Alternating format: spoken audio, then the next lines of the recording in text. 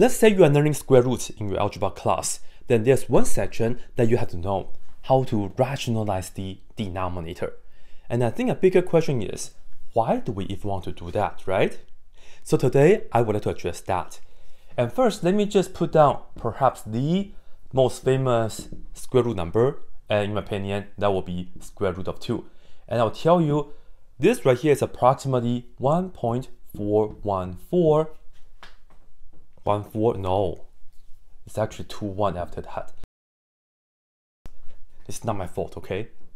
This right here is irrational, meaning there's no pattern and the numbers does not repeat and they don't end. Alright? It's irrational.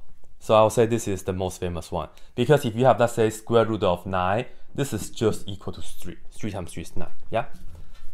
Okay, let's see, you're encountering this question. 1 over square root of 2. And then you will be asked to rationalize the denominator in your algebra class. But why though? Well, have a look. If I want to figure out how big this is in terms of decimal, then maybe we can use this, right? So we can say this right here should be approximately 1 over 1.41421.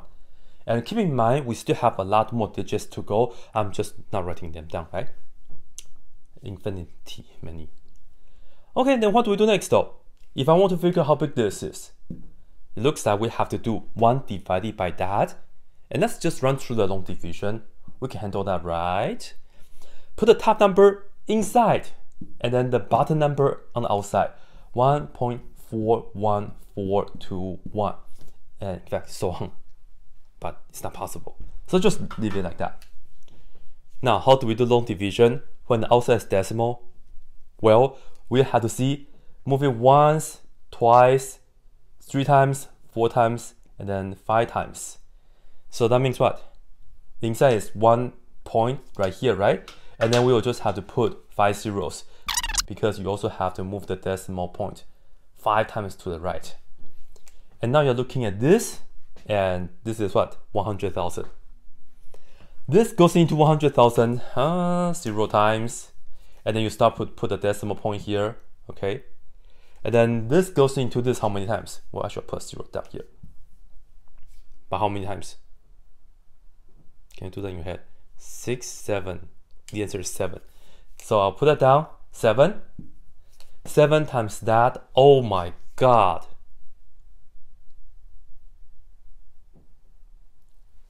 I can do it, but I don't want to do it. So, sad face. Don't worry though, I have a better way. In fact, sometimes if you do algebra, then you can make a lot of things go faster, right, in terms of computation. So, not the best, not the best.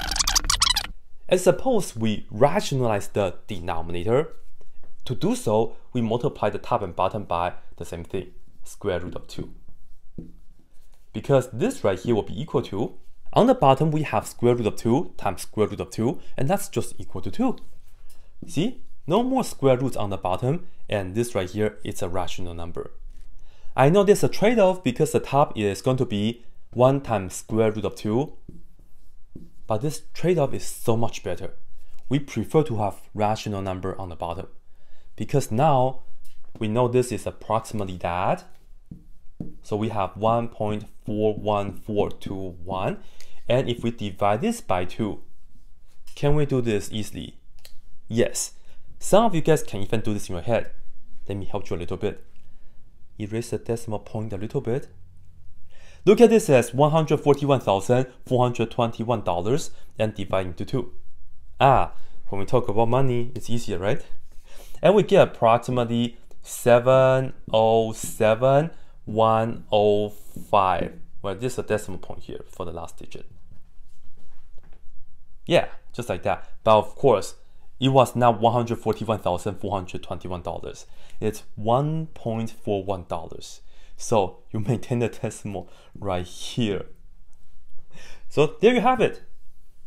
It's like that if you use this approach. The division is so much easier. So it's about doing the algebra first, and that is the rationalize the denominator to make the next step easier.